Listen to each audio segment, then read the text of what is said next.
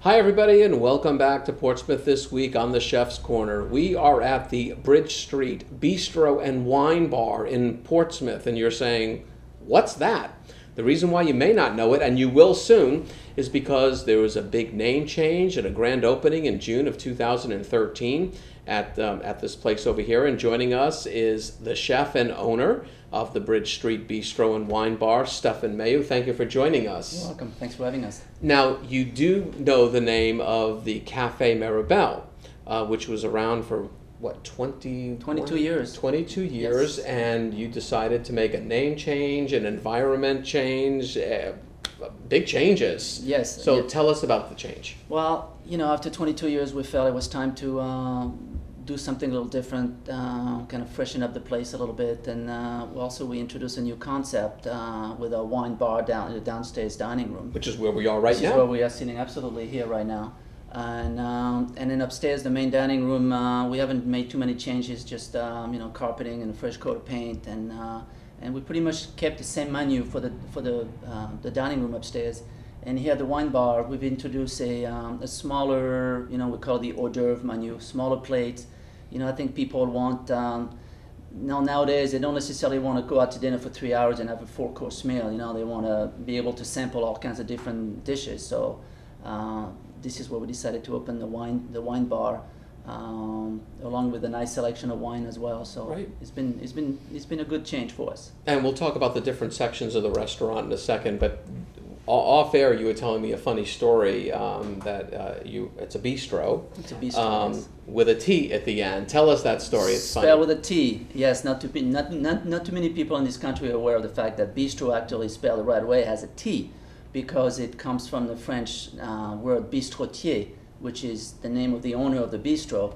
And the funny story is, on the last night for Cafe Mirabelle, we had a sign outside stating that this was our last night for Cafe Mirabelle, reopening in June under the Bridge Street Bistro and Wine Bar with a T, and 10 minutes later somebody walking by can erase the T off the board, and it was, I wish I could have had a few words with that person and explained to them that it wasn't a spelling mistake on our part. That's great. Yeah.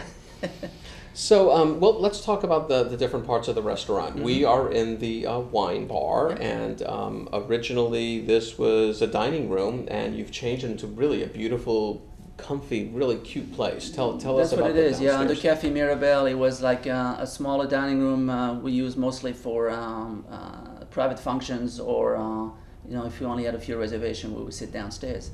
So we completely renovated the whole place. We put like a wine, we call it a wine bar, but it's actually a wine counter. We don't have mixed drink or anything behind the bar. It's only a wine service. We have some nice coolers in the background here. And people just walk in, and we have the feel of the bar without, it's more like a quaint little place. And people can just come in, have a couple of glasses of wine in a quiet corner, and enjoy themselves for the night. Or they can walk outside on the nice weather. We also have a little outdoor patio, which is kind of an extension of the wine bar that way. So it's been a fun and nice change for us. And then down here, you're serving the smaller plates, as you mentioned, the hors d'oeuvres. Yeah, the hors d'oeuvres. It's typical thing. We don't call it tapas because everybody calls it tapas. Right. The French name is hors d'oeuvre, so it's a smaller portion, and we can have it. On the menu, you can have it in two different portions, like a sharing portion would be bigger size. You can share with 2 or 3 friends. Or if you just want to sample, it's a smaller portion, like a 1-bite, 2-bite type of thing. So people really enjoy or appreciate the fact that we have that option as well. And the wine, we have a nice selection. We have over 21 wines on our wine list that has price under seven or under. So we still have a few wines from France and California, but we're really all over the map now. We offer wines from Chile, Spain, Italy, South Africa. So it's really a nice way to, and those are good wines, and affordable. And affordable. Nice. We thought people would be concerned about the fact that, wow, it's $5, $6, $7 wine. What are they serving? But those are actually excellent wine. Win from the South Street and Wine has been helping us building that list.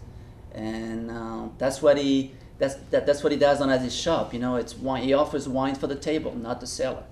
So this is what we're trying to do here. Now, if your customers miss the Cafe Mirabelle, a feel for it, upstairs they'll feel right at home up there, won't they? Correct. Tell us about the dining room upstairs. Yeah, the dining room upstairs, we did something on the chimney. We kind of covered the whole chimney with a slate stone. So it's very, we knew we were not doing major changes. So we wanted to have like a wow effect upstairs. And I think we accomplished this with the chimney.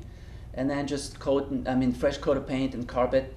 And so we didn't do too many changes because we really wanted to keep the older customers. I mean, people have been coming to us for 20 years. We didn't want to really shock them too much. Right. So we tried, we kept everything the same. Same as the menu. The menu, upstairs is pretty much what we were serving at Cafe Mirabelle. So we try, we're keeping the Cafe Mirabelle feel upstairs. And down here, we're trying to attract a younger crowd that just want to be able to go out on a Tuesday and Wednesday and Thursday night and enjoy themselves. Exactly. Yeah. And then outside you have the courtyard? A small courtyard.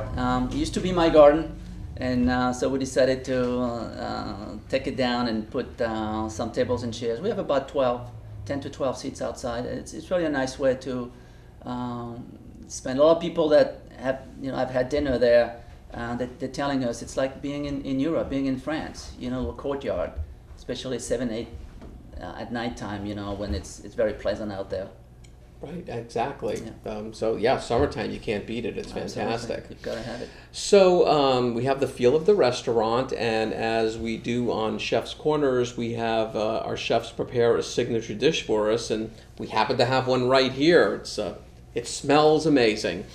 Tell us about what we've got today. Yes, I prepared this morning it's called a seafood bouillabaisse. This is one of our signature dish. It's been on the menu for 20 years. People won't let me take it off the menu. And what it is, we start with a tomato lobster saffron broth, a bouillon, and then to that we had some local seafood, whatever it's available. Today we had some mussels, local sea scallops, shrimp, and a little piece of salmon that's buried underneath here. And along with that, we're serving a couple of canapés. We have a garlic saffron canapé, and what we call a rouille, which is a roasted red pepper, jalapenos. So it'll be more spicy, so it's a nice combination to have. And people just dip that in the broth along with the seafood. And with it, all our dishes come with a side of vegetable of the day, and also my potato pancake that I've been making for close to 20 years now. People won't let me take it off the menu. So this is one of our signature dish here. So depending on the season, you might have different seafood. Different seafood. In This over the weekend, I was able to get some local monkfish, so I added that to it. Sometimes some fresh lobster meat. So I try to play around with what's available. Tell us the origin of this. You were telling me this off camera as well, in France, way back in the day. Yes, that's right, way back in the day. The original bouillabaisse is from the south of France. And way back then, the story started where, the fishermen would go out and catch all kinds of fish. And all the unwanted ones, nobody wanted, they didn't know what they were, or they were not pricey enough to sell. So the fishermen would keep them for themselves. And they would have a big cauldron or pot by the fishing vessel, and they would just throw all this unwanted shellfish and fish, and then they started adding, some wine and local. South of France, we had some nice tomatoes and basil, garlic, olives. They would add all kinds of spices and vegetable to it, and just boil that, simmer it for hours. So that's where the name comes. Bouillabaisse is in 2 words. First is bouille, means to boil, and abaisse is like the unwanted. So combine these 2 words together, with bouillabaisse. So the original dish is, something that nobody really wanted. And now it's probably the most popular dish in French menus. That's amazing. And this is your version of the potato pancake, which is like the most popular thing that you have. Yes, it is. It's shredded potatoes by hand, and it's mixed with fresh garlic, rosemary, and thyme, a little salt and pepper. And I use a big, 10-inch fry pan, and I just pack them in there, and you flip them, bake them in the oven for 20 minutes, and then you slice it like a pie, and I serve that. People love it. And of course, you can't have some great dishes like this without a little vino, a little wine here. Wine. Tell us what you have today. Well, we have a nice French rosé and it's very appropriate not only for the dish, the bouillabaisse, but also for this time of the year. You know, summertime, people want some cool white wine, rosé, and the rosés really have been one of the best seller here at the Bistrot. It's nice and refreshing. You know, French people, I drink this before water. You know, it's so nice and light and refreshing. So yeah, it's a nice way to have it. So and you do desserts too, I'm assuming, and correct. Yeah, we make our own desserts here at the restaurant, and I guess I could have made a profiterole for dessert. This is the other very popular. They'll have to come over. They'll have to come over and check it. We have the profiterole, the creme brulee. I make a nice apple clafoutis, a gluten-free chocolate cake with an orange rum sauce, a couple of homemade sorbets, and all the desserts are made. You know, the desserts are actually recipes from my two grandmothers in the family who were bakers themselves and own a bakery. So a lot of these recipes were handed out to me. So that's what I'm doing here. That's terrific. Yeah. So this is what I've got from our interview today. That originally, when you were at Cafe Mirabelle, if you were into that restaurant, which you've been around for over 20 years, you definitely, there are a lot of people who come over. You're not going to be disappointed. You're going to get the same service, the same type of food. But if you want something like a little wine, a couple of small dishes, you're going to have, that's your new addition type of thing. Right. So you're serving to a couple of different areas there, and it'll serve everyone nicely, I think. Absolutely. We're keeping the old, and we added the new, the more hip and younger aspect of it. So. And you'll be open.